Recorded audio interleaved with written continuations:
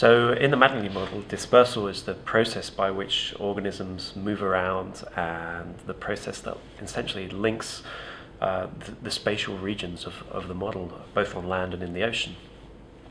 Things are slightly different on land and in the ocean, of course, because we have oceanographic currents that move organisms, particularly planktonic organisms, in a different way.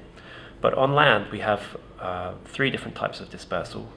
The first is dispersal for juveniles, which essentially move at a rate proportional to their body mass.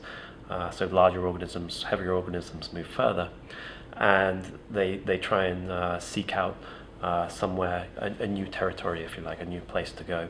So juveniles will continue to move, essentially following a random walk dispersal process until they reach maturity.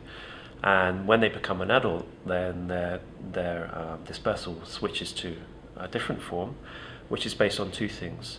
So firstly, it's based on resource availability. So if there is limited food available in the environment, then organisms will begin to starve, and so their body mass will decline. And when this happens, the probability of dispersal is proportional to the loss in body mass. So a significant reduction in food resource availability will lead to a higher probability of dispersal as they go and try and find somewhere that's more suitable. The second form of movement is based on reproduction, and is essentially based on the density of other similar organisms in the environment. So the idea is that they are looking for a mate, and there needs to be a certain density of potential mates within the surrounding environment. And this density is based on, again, based on the organism's body size.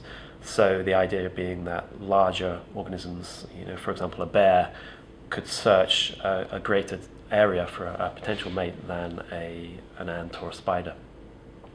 So organisms will essentially, if the availability of potential mates within the environment is below a particular threshold, they will disperse and try and find somewhere where there are more suitable partners, if you like.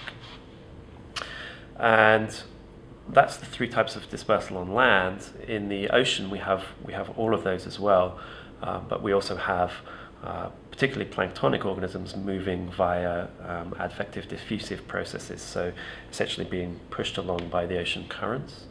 And to do this, we take in outputs from a data assimilation model, an oceanographic model, which has the motion of the world's currents, and then we superimpose on top of that a diffusion process, so that planktonic organisms will follow the currents and then also diffuse outwards.